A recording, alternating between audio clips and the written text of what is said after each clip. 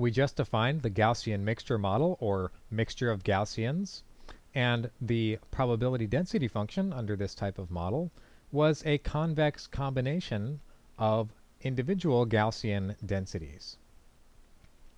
And now if you want to use this type of density function for, say, for clustering or for just density estimation, then you need to be able to infer the parameters of this distribution. You're given some data and you want to infer the parameters or estimate the parameters, maybe maximum likelihood or map estimates. And it turns out, since it's a mixture model, it turns out that this is quite hard to do, in general, but that EM gives you a very pleasant way to actually try to get a decent estimate of these. And so in this video, we're going to derive, or maybe it might take more than one video, EM for the Gaussian mixture model. So the parameters in this case, I was just mentioning that we want to infer, our theta is a vector consisting of this vector alpha, PMF for Z, and all of the mu's. Let's just write the set of mu's and the set of covariance matrices C. So we've got all these parameters, and let's remind ourselves what was EM. So I'm going to take the approach of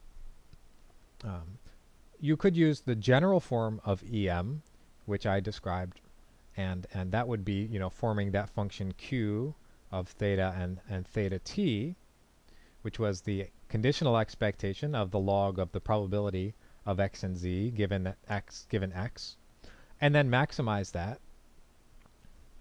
But I'm going to take the alternative approach for exponential families in this video, primarily because I wanted to illustrate how that method is used, and also because it's actually a little bit simpler in this problem, so it'll save us a little bit of work. So let's remind ourselves what that formulation of EM looked like for exponential families.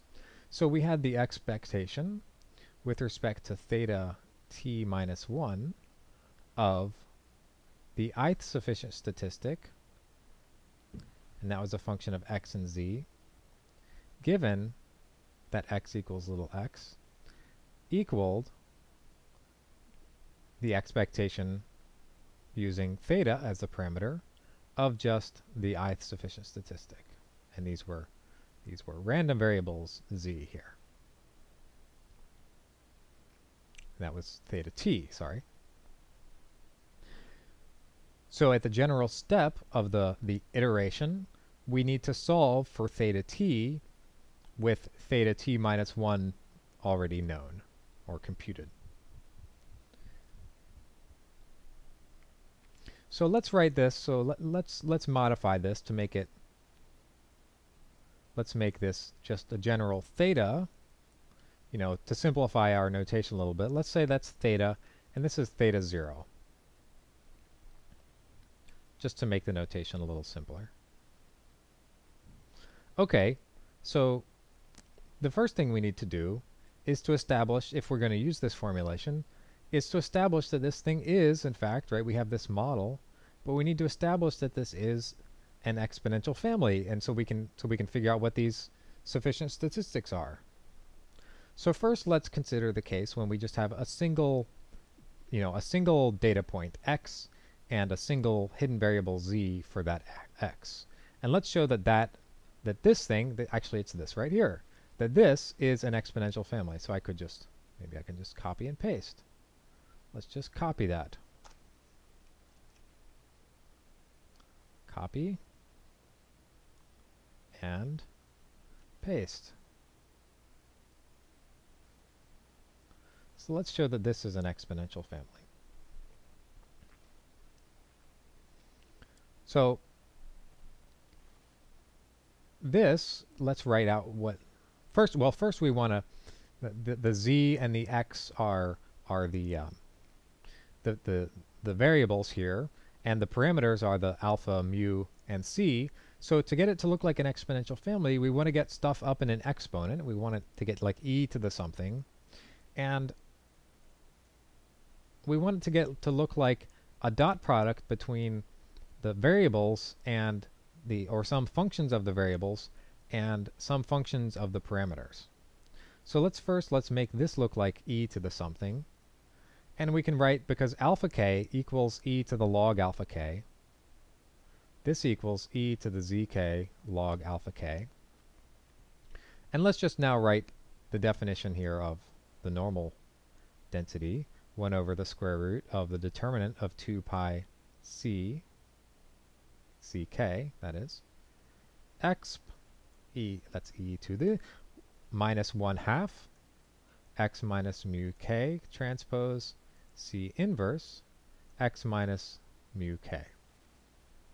And so actually I think it's going to be a little bit easier here. If we, instead of using c, that was ck, if we instead use the precision matrix, which is defined as the inverse of the covariance matrix. If nothing else, it'll save us from having to write c inverse over and over again. So this becomes lambda k, and this becomes, since the determinant of the inverse is 1 over the determinant, we get this.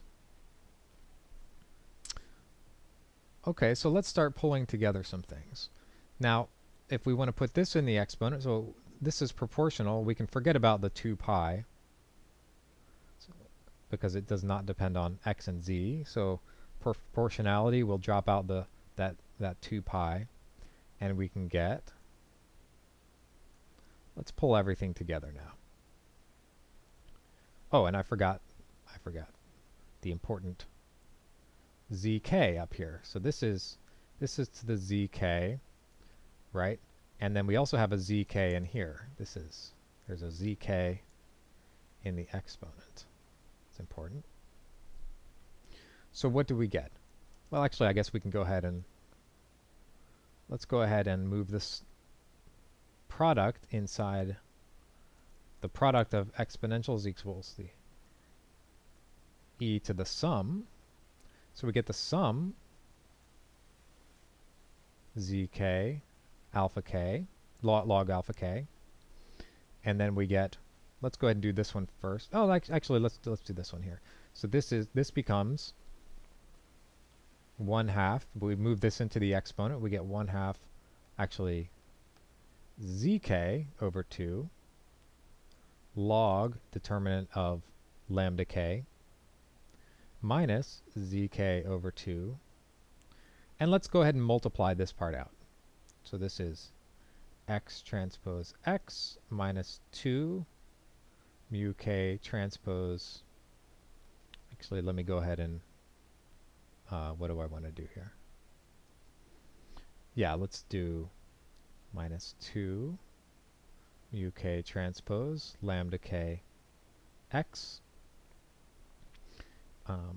plus mu k transpose mu k.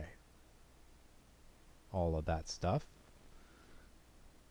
Let's switch colors now, since this is starting to get way too green. So now, what are we trying to do? Let's step back for a second and remember what we're trying to do. We're trying to get it to look like e to the, the form of an exponential family is e to the theta transpose s of x and z times h of x and z divided by some normalizing constant. So we want to get this exponent to look like a dot product between parameters, stuff which actually this is going to be, in general, this is going to be a function of theta. So some function g of theta, some vector valued function, and some functions of x and z only. So how can we do that? Well, here we have, so this part's looking good. We got zk here, and this part's looking pretty good. So sorry, actually, I think I left out. Yeah, this is the sum. Yeah, so hopefully that's clear. This is the sum over all this whole expression here. K from 1 to m. So this first part's looking pretty good for the z's.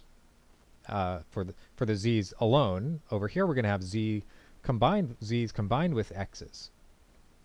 and x's combined with themselves.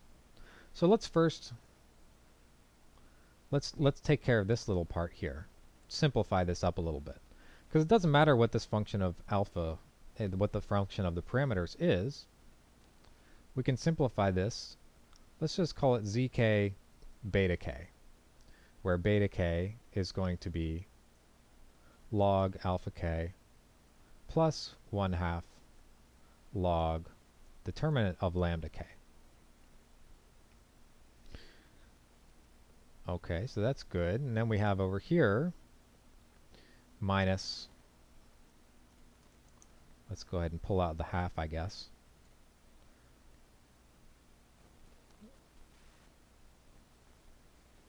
One half zk. And then we have xx transpose, so that's important. Oh, wait, shoot.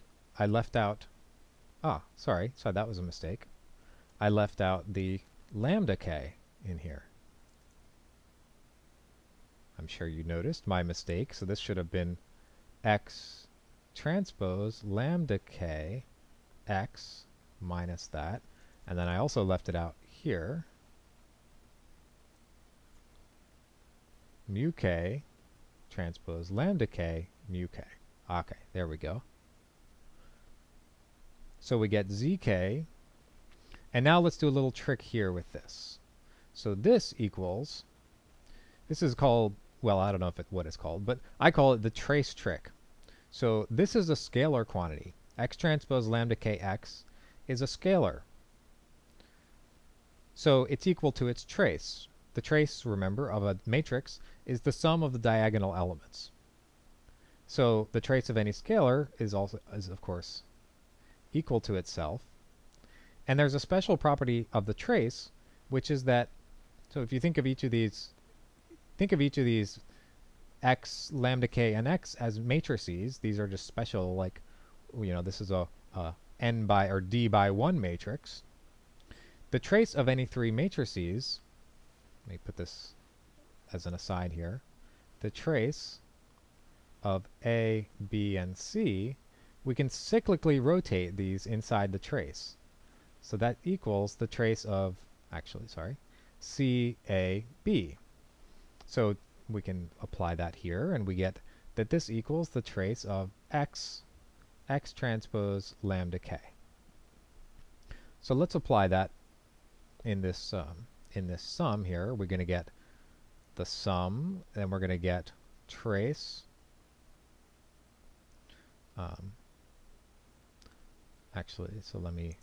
We can pull the zk inside the trace. So this is trace is linear. Zk x transpose lambda k. Okay. Right. So that's looking good. And then we have, so that's looking good because the trace, so this is another thing about the trace to note, that the trace, this is another fact. Where should I put it? I'll put it down here.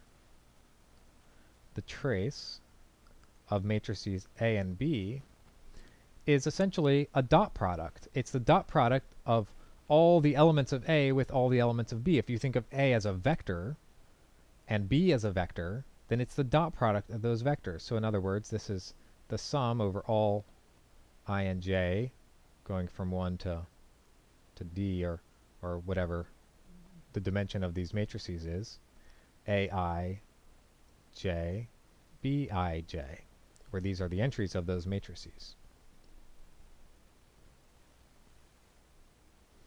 And so therefore, this is essentially a dot product of the elements of this matrix. And these elements of this matrix are pairs xi, xj. And so that's looking good.